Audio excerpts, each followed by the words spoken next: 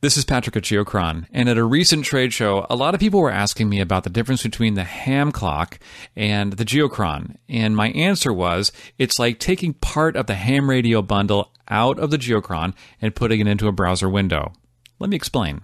With the HamClock, the user downloads and installs a program to a Linux platform, and then once it's set up by the user, you get a real tidy display that includes data for a ham radio audience.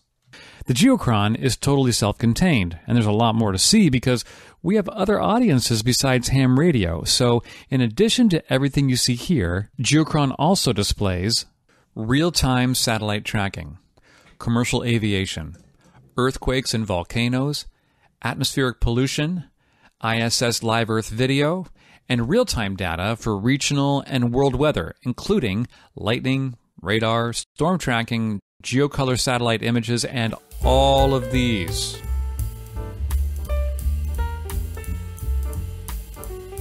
And these. Plus, all of that is available with zoomed regions so that you can really get into the details. But the HamClock doesn't do any of these. In many ways, it reminds me of the first generation of Geochron from many years ago, which just had a few handful of layers, but we had to move up to the Atlas version because we just have so much more processing to do to get it on your screen in 4K. But I get it, the Geochron also costs more, and that's because we're delivering far more layers.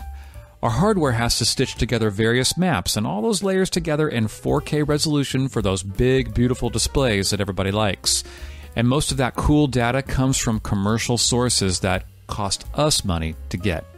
So to us, the HamClock is a good adaptation of the Geochron for the budget-conscious amateur radio enthusiast. What we've done with the Geochron is just present a much larger environment, beautifully detailed maps stitched together in real time with human and natural events. But in the end, I think both of them do a great job at bringing us all closer together. And that's the point.